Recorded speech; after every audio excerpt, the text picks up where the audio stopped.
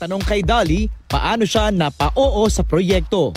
I am a huge Kathryn Bernardo fan, and she's a lovely person as well.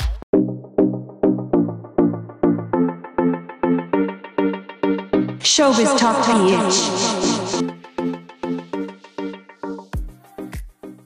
All eyes on Dolly De Leon nang dumating ang award-winning international actress sa red carpet ng Summer Metro Manila Film Festival.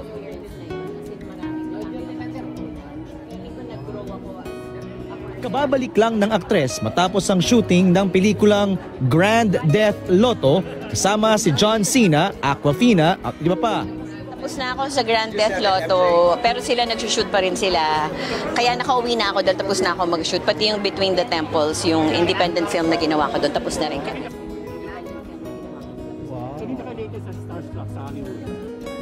May ilan pang gagawing pelikula si Dolly at isa rito ang Star Cinema movie na A Very Good Girl kasama si Kathryn Bernardo. Tanong kay Dolly, paano siya napa-oo sa proyekto?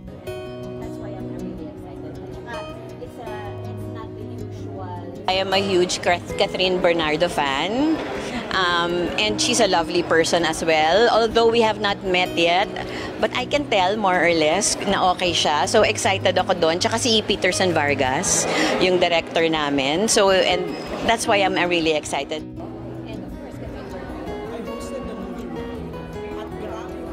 Dagdag pa ni Dolly, gusto niya ang bagong atake ng Star Cinema pagdating sa mga pelikula nito ngayon. Kaya hindi na niya maitago ang kilig na makatrabaho si Kathryn. Napakabuting tao.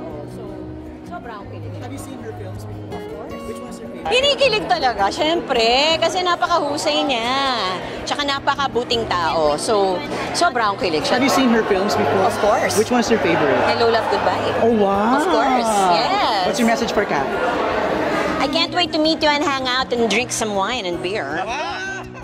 Dolly, how about your upcoming project with Kathryn under Star? I'm very, very excited about that kasi I am a huge Kathryn Bernardo fan.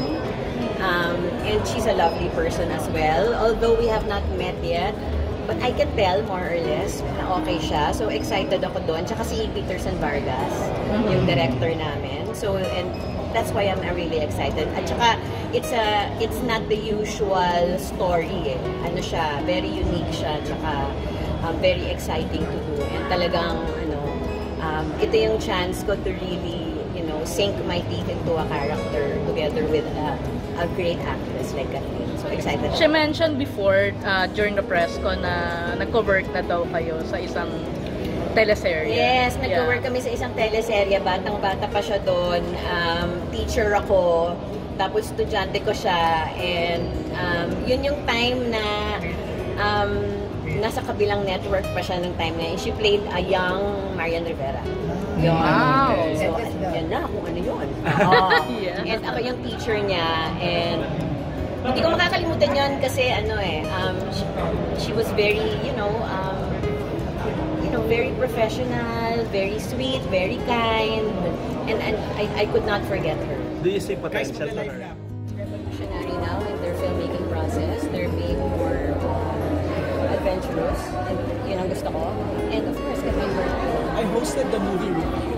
At grabe yung excitement ni Kathryn when she announced that, Talaga? yes, that you'll be part of the movie.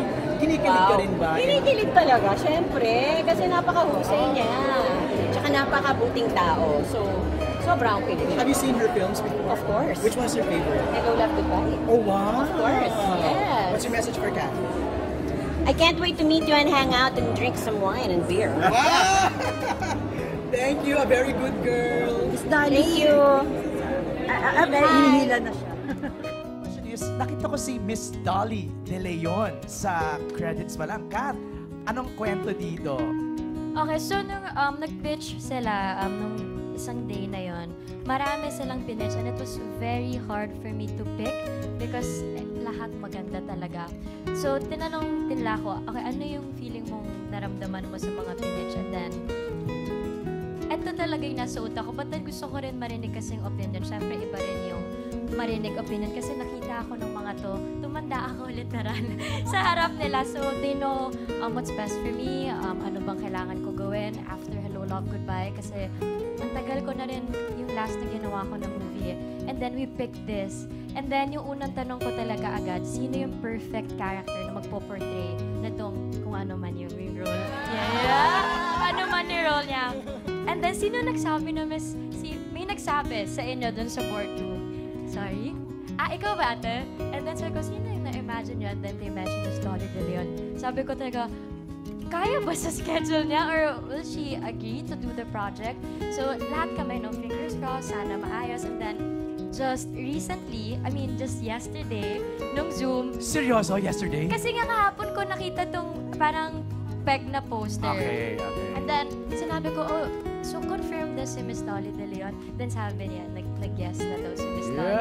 So sabi ko, wow, what an honor. And for sure, marami ako matututunan sa kanya.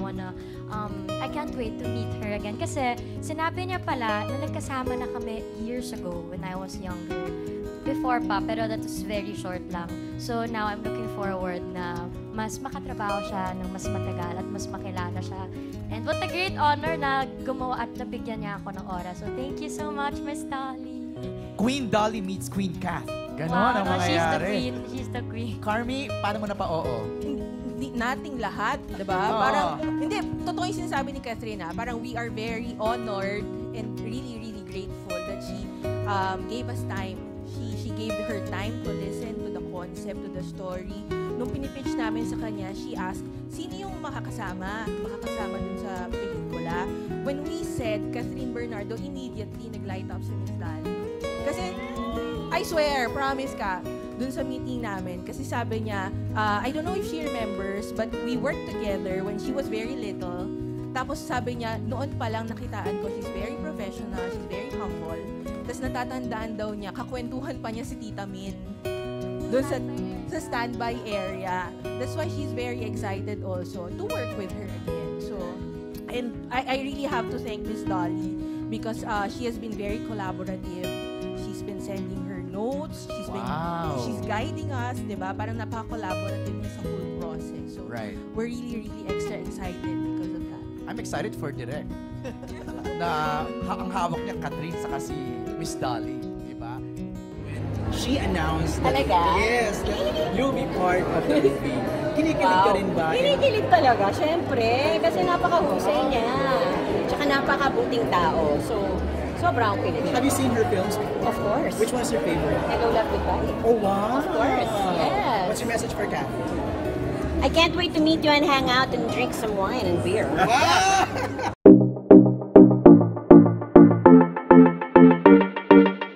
Showbiz Talk PH.